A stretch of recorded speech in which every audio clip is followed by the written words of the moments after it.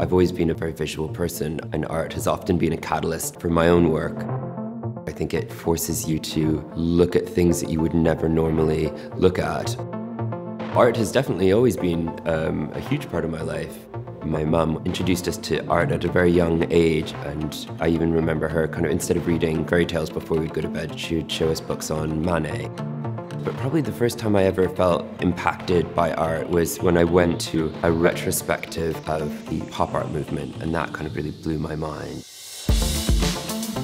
I started collecting art about 7 years ago, and it certainly became something that I became quite kind of addicted to. Initially I started only looking at contemporary photography, but lately I've become more and more attracted to things like illustration and paintings. I was thrilled to be part of Contemporary Curated. It's a fascinating opportunity to work with Sotheby's, from the cataloguing to actually looking at the specific pieces, getting to grips with the actual kind of body of work. The unifying thread that connects all of the pieces is a kind of humanness.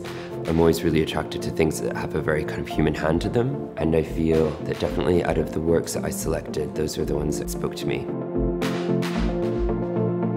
When I see something that touches me or kind of affects me in some way, I usually kind of want to have it. So I love the auction process, the idea that you kind of might get it, might not get it. I think there's something really hugely exciting about that. Art can be a catalyst for fashion and can definitely inspire you.